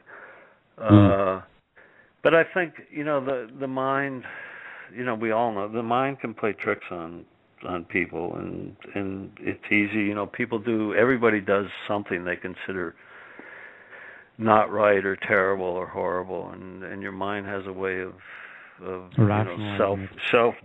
self-justifying, rationalizing that. And I think that was some of what was going on with him. But I also got the impression I was talking to a man who was very much in touch with himself, felt comfortable in his own skin, and was very, very blunt and frank about certain subjects. He told me, and I think I put this in the Olson book, that he himself took LSD. I think it was 30 times or more. 30 times. And this was on his own. He initially took LSD under the controls of the CIA medical staff in a hotel, and then again at the Butler Hospital, which is the CIA medical facility. But he went beyond that and took it at least 20 times on his own, because he said he really enjoyed the benefits of the drug in terms of expanding, his own mind and his own thinking. We didn't go into a lot of depth on that, because that was the first interview, and I had like 14 or 15 questions to get through, and we had only set aside an hour. But I thought that was remarkable, and I asked him if he'd ever had a bad experience with a drug, and he said no. That every time was actually very positive. I just find it hard to believe that someone like him, who can have overseen so many experiments on people who didn't know they were being experimented on, and certainly many of them that had very traumatic experiences, how even after the first or second one, it's hard to justify that without there being something essential lacking. Right. And it certainly points to the fact, here's a man who's done LSD 20 or 30 times and is certainly well aware of the effects and what can happen, who can't step out of himself for a moment and say, okay, what if I didn't know what was happening here? What if I had been given this drug unwittingly? And I'm driving down the street and suddenly, the drug takes effect. And I think it just sort of underscored perhaps how out of touch he was in terms of, a lot of the human subjects. But I think, and I'm not a psychologist, but I think that goes to just the mind of a bureaucrat. And I think he certainly was a bureaucrat, and he was, an administrator. And most of these sub-projects that he oversaw, he had very, very little contact with. He knew exactly what was going on, and he signed off on everything that happened under MKUltra. So there's no excuses in that regard. But he commanded a fairly small staff of about 20, 25 people who actually went in the field and oversaw this stuff, on a weekly and monthly basis. And I tried to interview a number of those people, but they wouldn't talk at all. I also found it kind of interesting as well, though, that, and maybe a little bit ominous, that after he retired, him and his wife spent 18 months running a leper hospital in India. Yeah. And I think, and we talked a little bit about that. I asked him, I was curious to know if that was true, because it had been reported in a number of places, and it was true. His wife's name was Margaret, and I believe she's still alive. She was like Frank Olson's wife, the daughter of an Episcopalian minister, and a fairly religious woman. So, but we didn't get into any discussion about, her knowledge or her feelings or emotions about what he did. I'm sure she knew, and I don't know if she knew at the time. She certainly knew after the fact, from all the media exposure. But I would guess the time in India was sort of penance on his part, perhaps. I don't know. Well, I hope so, because someone with his background going to India, a continuation. I would just not want to be a leper in India with him. Well, I would make a small observation. I mean, the way that you kind of describe this guy is like a textbook description of what every single psychologist who has ever interviewed a psychopath will say exactly about them. That they're not these horrible boogeymen, these monsters. That's true. That's true. They really aren't. Yep. They come across as an actual person, and they are.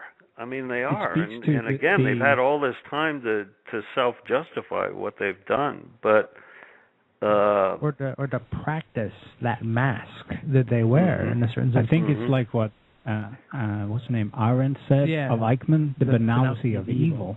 Exactly the same thing well, I thought. Eichmann's just a bureaucrat.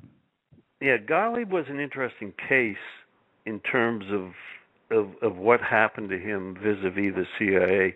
He actually was thrown to the wolves, and there's no doubt about that. At some level, when all this material and information initially started to leak out and hit the media, there was certainly a decision made at a high level in the CIA that, look, we need a scapegoat.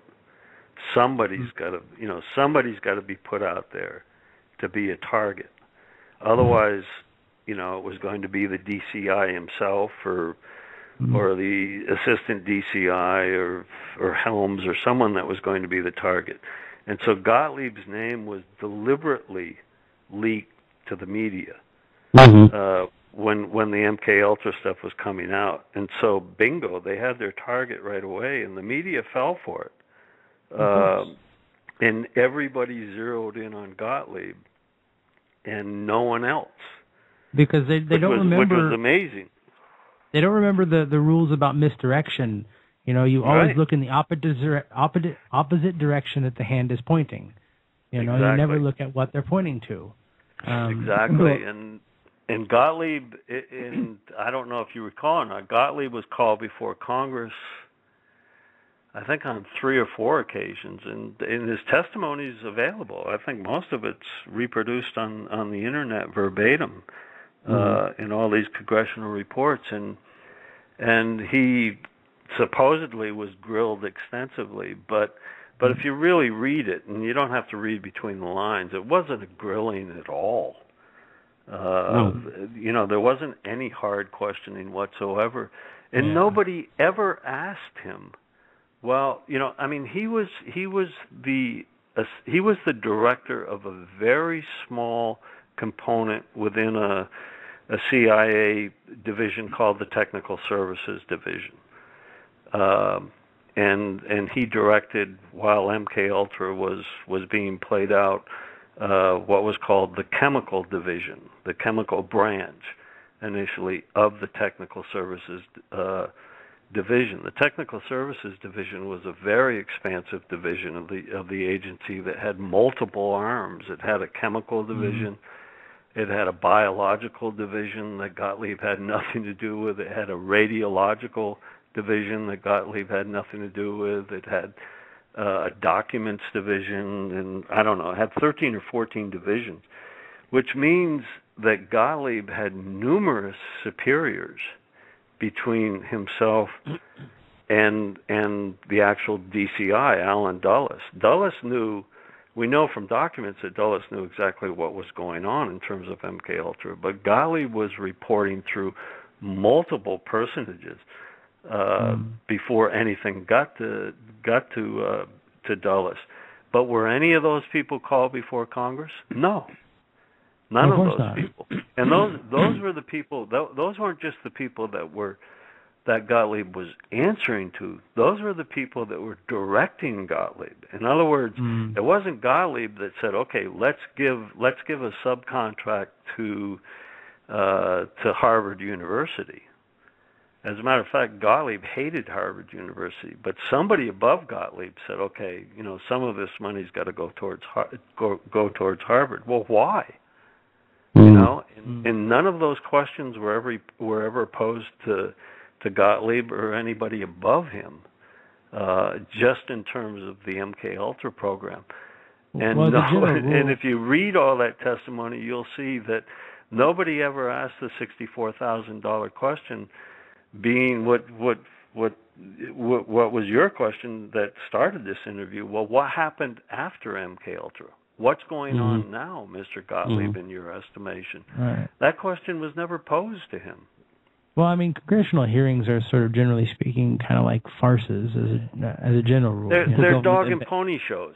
Yeah. They're dog and pony shows, and everything's rehearsed and pre-scripted, and you know, everybody knows beforehand exactly what's going to be said, and Congress people sit up there and they ask the question they ask the questions that are going to make them look good to their constituents and to the television cameras and to the nightly news. But if you look at MK Ultra alone, I mean, there was all this feigned outrage on the part of all the members of these congressional committees. But what happened? Yeah, you know, after it was over, nothing. Well, nothing. On that you know, absolutely nothing. On that point, for example, the Rockefeller Commission that basically, you know, investigated the CIA and MK Ultra activities. You know, this was an example of that because Nelson Rockefeller, he was actually involved at quite far back towards the beginning with LSD research. So the idea that he was 20 years later be going, "Oh wow, he was signing what have off. you been doing?" He signed off on a lot of the experiments that involved the U.S. Department of Health, Education, and Welfare, because he was head of that agency and then for a while, and that never came out in any of the hearings. You can actually see documents where he was very much involved. Yeah, that's like putting Alan Dulles on the Warren Commission. Yeah, and if you look deeper, you'll see that the Rockefeller Foundation and the Rockefeller Institute in New York City were very, very much involved in MK Ultra, and were very, very much involved in a lot of horrendous experimentation and operations that were going on in Latin and South America, and that was just completely overlooked. It seems. Go ahead. Yeah. Previously, we were mentioning two goals that seems mutually exclusive. On one side, sadistic activities, making unwilling patients suffering for nothing, basically. On the other side, trying to create Manchurian candidates for control. So sadism on one side and control on the other side. It might not be this mutually exclusive because control and enjoying the suffering of others are one of the two main traits of psychopathic minds. So I guess for the ones who had this psychological profile, it was all benefits. They were getting this patient suffering hips, and at the same time they could exert control on them. So yeah, that could answer a lot, I mean, just the idea of the people to actually carry out these experiments and to push them just enjoyed dominating and controlling and harming other people. They got off on it, if you want to put it that way. There's another case we haven't touched on yet. What happened in France in the small village of Pont-Saint-Esprit?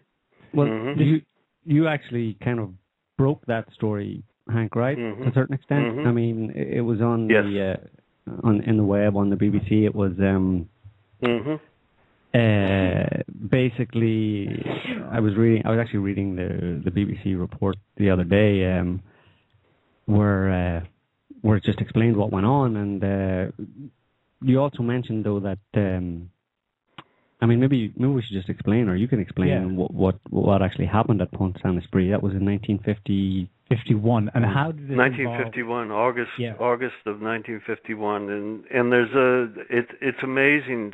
A couple months ago I went back and looked at I don't know 20 or 30 articles related to my book concerning Pont-Saint-Esprit, and there's a fair amount. There's actually a large amount of misinformation now concerning what I allegedly said about that. Did the experiment actually occur? Absolutely. There's no doubt in my mind whatsoever now. And there was none when I wrote the book, but there's a lot of additional information that's come in since then. But a couple things that need to be corrected is a lot of people claim that I said it was an aerosol attack or experiment, and I did not say that. As far as I know, it was not an aerosol attack that was carried out through airplanes. I think the bread itself was infected, and probably at the point of origin before it was delivered to the various households and doorsteps in Pont-Saint-Esprit. I have no idea whether or not the baker was complicit in the experiment. Personally, I doubt it. I don't think it was necessary for the baker to actually be involved. It would have been easy to get to that bread after the fact, after it was baked. Or even before, because they. And then a lot of people point the finger at the CIA as having been the agency or the entity that conducted the experiment. I never said that either. It was actually the U.S. Army, and it was the Army, and it was the CIA was complicit in the experiment, but it was the Army that actually carried it out. A question a lot of people raise in terms of having doubts about the experiment is why would the U.S. government pick that a French village to attack?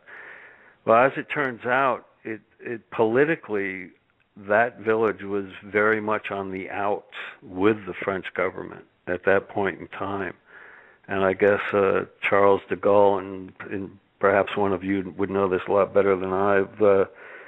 Really didn't have any fondness whatsoever for that village. And in terms of the documents that emerged, and these were CIA documents concerning the Army experiment, that village was specifically picked because of the fact that they were on the outs with the French government. Can you explain what you mean? That's actually news to us. What was it about this village politically that made it a target? Politically, there were a number of people that were considered pro-communist in Pont-Saint-Esprit, and that had and a number of the prominent politicians in Pont-Saint-Esprit. There was friction between de Gaulle and the political machine in Pont-Saint-Esprit. So it would have been, if the French government had been involved in the experiment, and according to the one CIA document I have concerning a conversation between a CIA informant and Sandoz chemical official, that was the fact that it was selected because of that reason.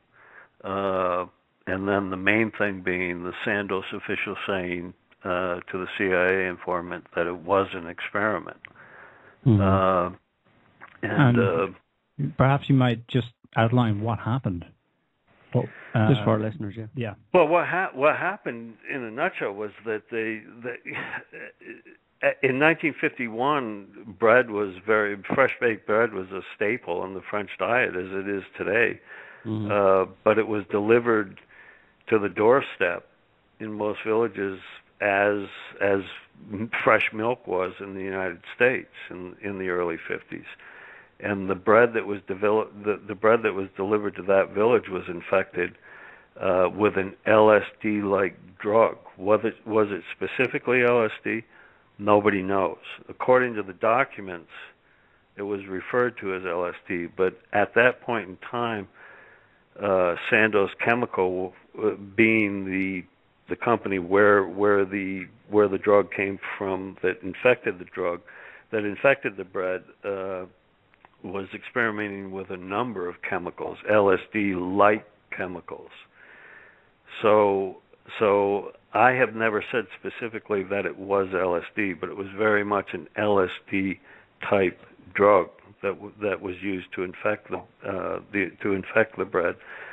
And what happened was that after the bread is delivered, 4 or 5 hours after the bread was delivered and consumed by 500 or 600 people at least in the villages, you had a massive hysterical outbreak of LSD or psychochemical-induced psychosis in the village, and people ran amok for about a day. There were 3 or 4 alleged suicides, and a number of people got carted off to I think local or not local, but nearby insane asylums, maybe in Marseille or wherever. But that was it in a nutshell. And initially, and when I researched the Olson book, I knew nothing about Pont-Saint-Esprit. I had read about the incident maybe 10 years prior to that, and bought into the conventional explanation that it was infected, that it was a raw ergot, that it naturally infected the bread, and that that made sense to me. Although I do remember initially thinking, well, why didn't that happen more often? Why just this one instance? But I had, I had no clue that had anything to do with the Olson case until I started interviewing people, and there were a number of cryptic or ominous references to quote unquote what happened in France, and well, you should look into what happened in France, and I was still confused and wasn't really thinking in specific terms about Pont-Saint-Esprit until I came across this one document, 2-page document where the incident was discussed in detail at a meeting in New York City between an unnamed official. I'm pretty sure I have the name now, but I don't want to use it until I'm 100% sure. An unnamed Sandoz official who was meeting with a CIA informant, and they had over dinner they had a long conversation about Pont-Saint-Esprit, And the Sandoz official said, well, you know as well as I know, it was not an accident and had nothing to do with infected bread, and that it was an experiment, quote unquote. And then they went into a fair amount of detail. And at that point, I started researching the actual incident. And within hours, or maybe within days, it took me a while to get a copy of Fuller's book. John Fuller wrote a book called St. Anthony's Fire about it, but found out fairly quickly that the two primary investigators that were sent in by the French government to see what the hell was happening in the village were both from the Sandoz Chemical Corporation, wow. which was nearby. And one of them was Albert Hofmann, who is credited with discovering LSD, although it was basically, I think it was his superior who actually discovered it 10 years beforehand. But they went in to investigate and said, "Wow, it's infected bread. You know, it's not any kind of attack or chemical compound that was surreptitiously used on these people." Well, in August of 1951, Sandoz Chemical had been sitting on LSD for approximately 2 or 3 years and was actively supplying the drug to the CIA and the U.S. Army, and was strongly pressuring them. You know, what they were trying to, and when I say they were actively supplying, I mean they were basically giving the drug to the Army and the CIA in hopes that they would make money from it, and that the Army or the CIA or both would come up with some sort of effective use where they would buy large supplies from Sandoz. So, if you look at all the media or the newspaper reports, there was basically no television back then. You'll see that nobody was cognizant of that in 1951, and Hoffman and the investigator that went with him made no mention of the fact, what's happening to these people is exactly what happens in the experiments that we've conducted in various mental institutions in Switzerland, and in those same experiments that they conducted, there were suicides in the mental institutions as a result of their drug experimentation that have been covered up and have since that time emerged in overall LSD literature. But they made no mention of the fact that, oh, by the way, we at Sandoz Chemical have a drug that just happens to reproduce these effects almost identically to what happened here in Pont Saint-Esprit. Yeah. And what a coincidence. And then from that point forward, for about 2 years, every time I would interview scientists who had worked with Olson at Fort Detrick, I would try to bring up France, and immediately, with most people, would run into a brick wall and would have to skirt around it. But it became more than obvious that something had happened in France, and then eventually I spoke to a couple of people who told me, yeah, that was part of the Olson story, and that was part and parcel of what Olson was talking about in terms of wanting to leave work at the Special Operations Division at Fort Detrick and retrain himself as a dentist, believe it or not, but wanting to get away from chemical and biological research at Fort Detrick. So it seems that Olson had a guilty conscience about what happened in France. I'm not sure. A lot of people make that claim. I never made that claim in the book because I was never able to document it. Olson was a fairly arrogant individual, and by all accounts, and I mean all accounts, everyone I spoke to that knew him disliked him on one level or another.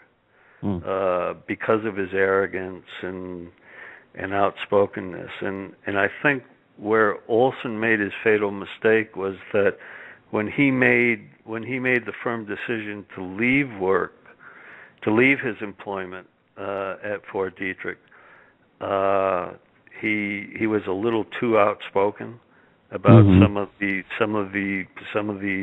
things that some of the activities that he was well aware of, and that was the reason he was taken to Deep Creek Lake and was dosed with LSD or whatever he was dosed with. The record shows that it was LSD, but that was basically an interrogation to do a damage assessment on his potential. On his potential, and if you think in terms of the Pont Saint Esprit incident was 1951, but 2 years later in 1953, if any firm reports had come out in 1953, this at the height of the Cold War, that the American government had launched a chemical attack on a French village, the Soviets would have had a heyday with that. Yeah. I mean, it would have been the impact would have been unmeasurable. I mean, it just would have been unbelievable. So France was a friendly country, right? So a very friendly country. There's no reason to do that against France. If they would do that against France, obviously they couldn't justify it as you know. If they did it against... Are you still there, Frank? But the thing that's interesting, and I guess we don't have time to go into it now, but the involvement in terms of LSD experimentation by French scientists and the CIA was very, very extensive. For whatever reason, there were a number of fairly prominent French researchers who were very, very interested in LSD.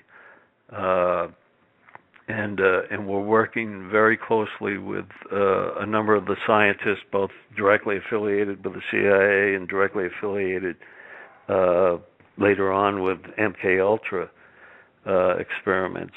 Jean Delay was I hope I'm pronouncing that correctly, DELAY, but was perhaps the most prominent of French scientists. And I'm still digging into that. And there were a couple lawsuits in the last 12 years that resurrected some interesting information concerning things going on in France in the early 50s, in part and parcel to what the U.S. Army and the CIA was doing. So it looks like there was, beyond Pont Saint Esprit, there was some interesting experimentation that was going on in France.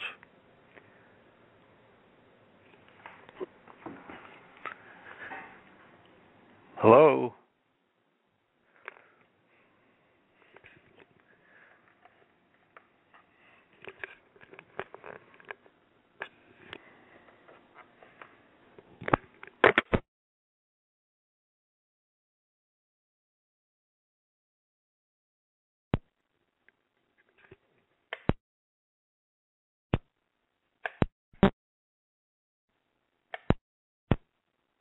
Hello?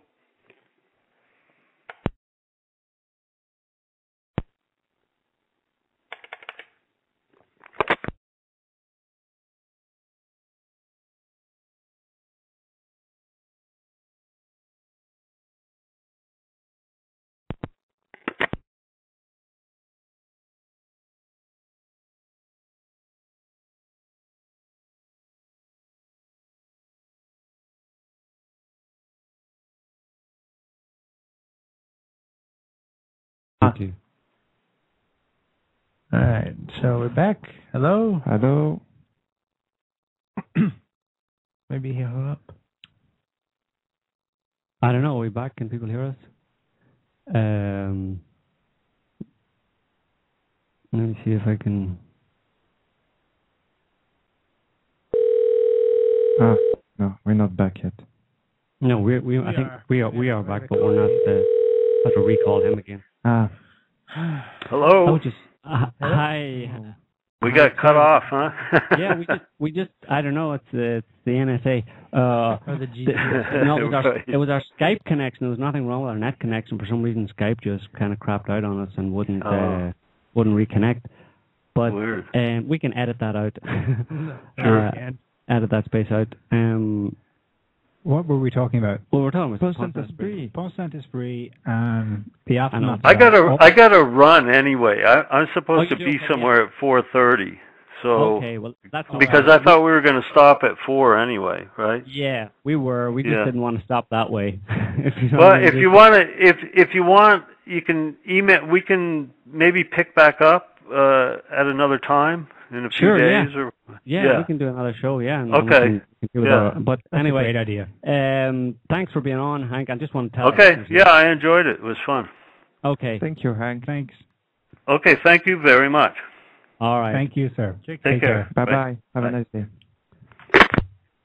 All right, folks. That was a bizarre end to this week's show. That was there you go. The end of part one. Yeah, but we just want to recommend these books by Hank Albarelli Jr., A Secret Order, and A Terrible Mistake. Terrible Mistake. Both of them are very.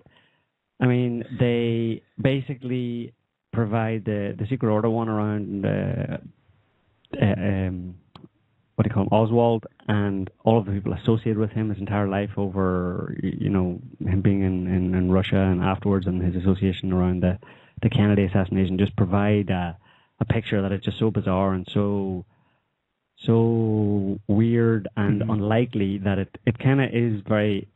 It doesn't provide any evidence necessarily for who did, that JFK was assassinated not by Oswald, that Oswald did not assassinate JFK, but it provides so much evidence around him in terms of his life and the people that interacted with him and where he was and what he did, that it makes it extremely implausible that he was just a simple lone gunman with a problem with the president, or that he was a commie sympathizer who wanted to kill the president.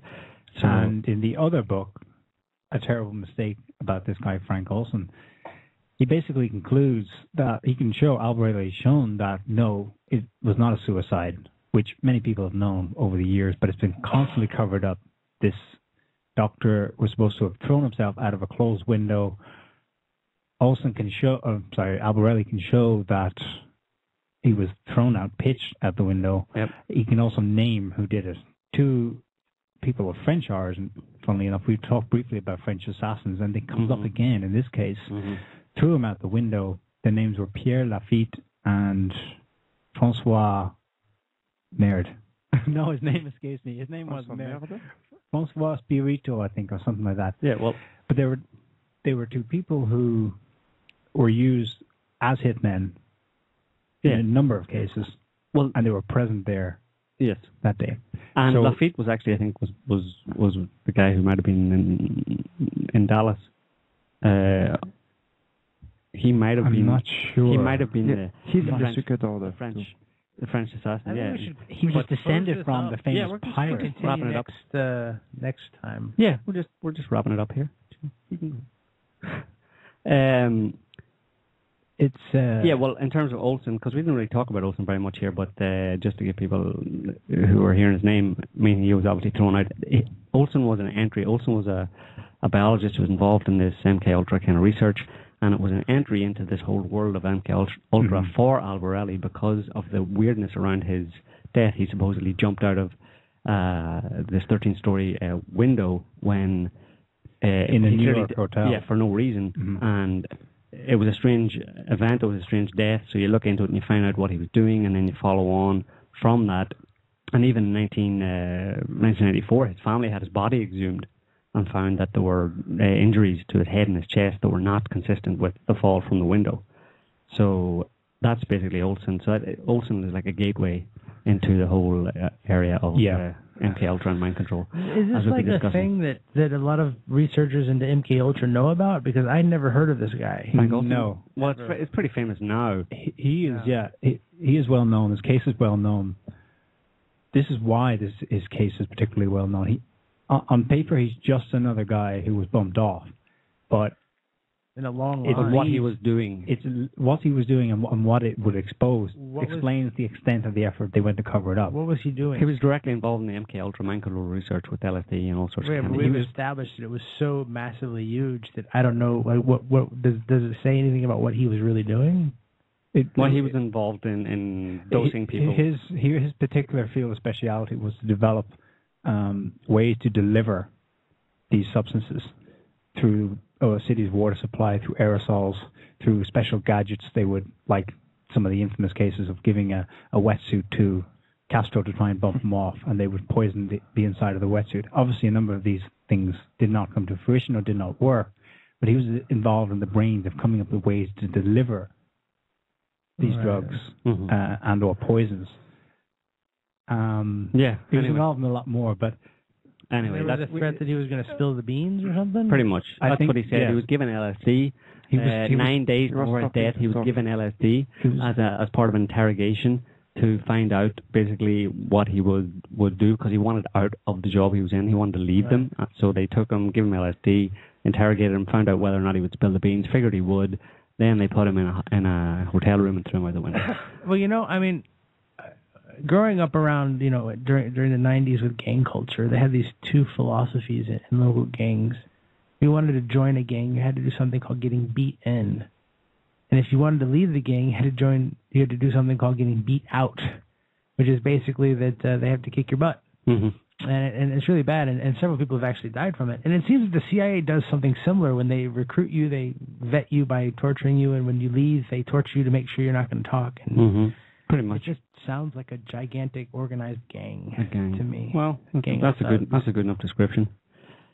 Anyway, folks, thanks for listening. We're going to leave it there for this week. We will be back next week with another show, but probably it'll be something along the lines of All and Everything, which will be a general discussion on what's been going on in the news.